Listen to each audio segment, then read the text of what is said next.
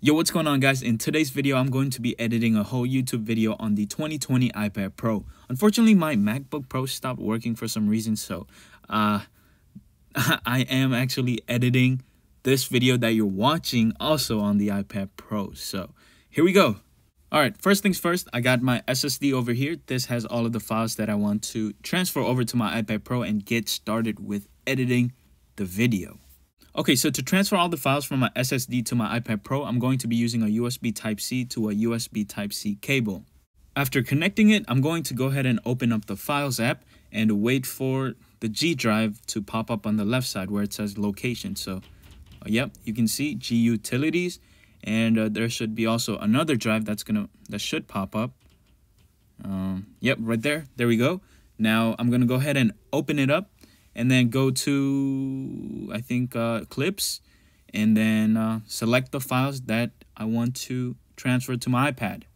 Once I've selected all of the videos, I'm going to go to the bottom left side of the iPad, and where it says Share in that blue text, I'm going to tap on that and then hit Save Videos. So what this is going to do is save all of the videos in the Photos app.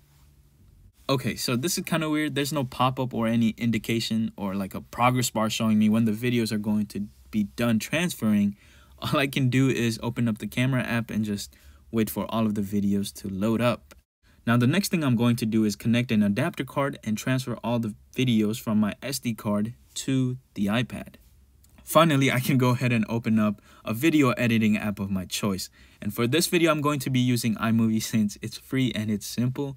LumaFusion looked nice, but it costs 30 bucks. So here I am, about to select all of my videos that I want to edit. After I'm done selecting all of the videos, now I'm going to go ahead and click on Create Movie at the bottom, and this is going to import all of the videos into the timeline. Depending on how I'm making the video, so if I have a script or if I don't have a script, I plan the video accordingly. So this time, I don't have a script. I'm just going to be recording my voice as I go. And then after I'm done recording my voice, I'm going to align up the video with my audio.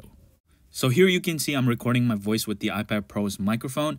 I can connect my Blue Yeti to this using a USB Type-C cable, but I chose not to since I'm editing this video and creating this video with the iPad Pro. But if you are interested in seeing a video where I use the Blue Yeti and other accessories with the iPad Pro to create a video, I have made a separate video for that. It's called the iPad Pro 2018 review. And if you want to check that out, I'll leave it in the links.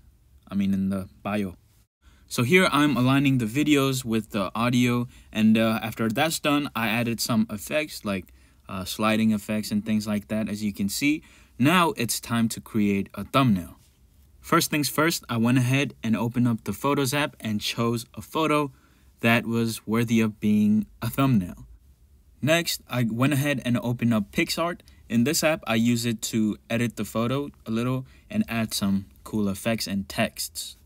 And that's about it. The video is finished, the thumbnail is finished, and the last step is to upload it to YouTube.